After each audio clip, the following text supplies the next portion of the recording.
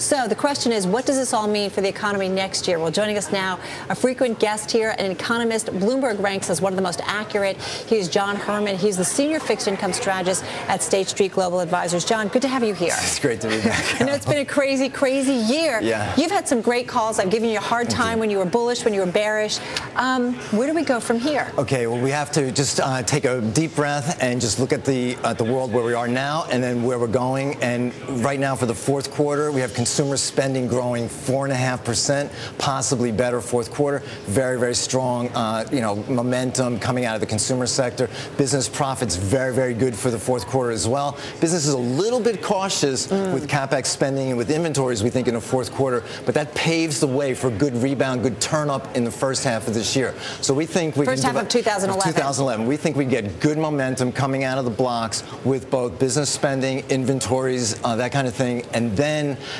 consumers should be able to carry the show, I think, over the good portion of next year. And the real key is going to be, for example, with the non-farm payrolls. If we grow payrolls 150,000 a month, then I think we're looking at 3.5% growth. I think if businesses just get a little bit more, increase their risk appetites a little bit more, then I think we're looking at, jobs growth towards the second half of the year of maybe 200,000, and that means 4% growth. We bring you on because you're great at forecasting. You're talking about if this happens, if this happens.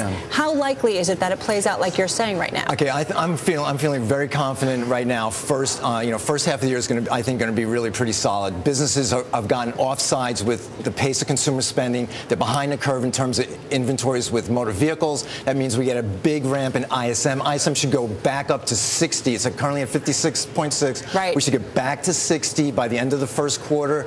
We start seeing motor vehicle inventories pick up. We start seeing inventories more generally through the system pick up. The emerging markets are still strong. Our exports are going to be still good. So everything's great. Everything is not. We all know we have the problems. We have the problems. State and local governments still have problems. We know the housing market's still a problem. Let me ask you about the state and local governments. Meredith Whitney went on 60 Minutes. She caused quite a stir. There are people debating whether or not she's right. She has made some good calls. I mean, do you think she's overstating that problem and the possible impact on the economy? Well, our standpoint would be, the spreads on municipal bonds should start widening out because we're only going to do so much with respect to federal government assistance to the state government. Right. We have to sort of wean them over the next year or two. We're going to provide the aid. We have to start weaning them off the bottle, so to speak, after the next year and a half. And then the state governments are going to be more or less on their own. And I think that's when you start to see more rapid adjustment that Meredith may be pointing out. But for the next year and a half, I think we're in pretty good shape. Problems in Europe, we know that there's problems overseas, but in general, we have really good momentum here, very strong profits, very high labor productivity, ISM ramping back up. So all this is good for the short term, I think. I keep saying this over and over again. Psychology is so important to the outlook here. Absolutely. I mean, you mentioned Europe, and you kind of shrugged it off a little bit. I mean, can we afford to shrug it off? We had a guest earlier this week who talked about it being the subprime crisis being kind of the opening act, if you will, to the financial crisis in Europe. So he's pretty worried about it. Can we afford to shrug it off? Here's the thing. I don't want to be too cavalier with that, but here's the deal.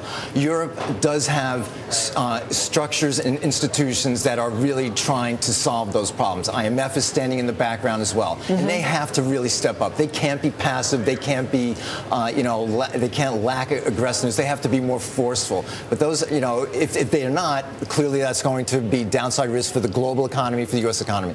But I think in general, we come out of the blocks pretty solid first half of this year, and I think we'll actually gain momentum into the second half. And we could be looking at greater growth in the second half, economic growth. I think people might be surprised. I think this past year we were very bullish on back to school sales and for holiday sales. Right. And the holiday sales blew people out of the water this year. And we're going to look ahead, and we're going to be thinking again with any kind of decent job gains in the first half, decent anywhere from 130, 150.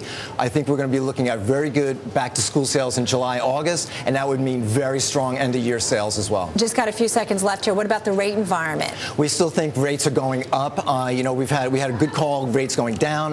Now our view has been for the last few months, rates going up, and we think the 10-year yield could go up to 4% over the next 4 or 5 months. I think people are going to be offsides just how quickly we come out of the blocks. So the Fed does start raising rates as well. Don't look for the Fed to be raising rates. Ben Bernanke is our boy. He's going to be sitting there.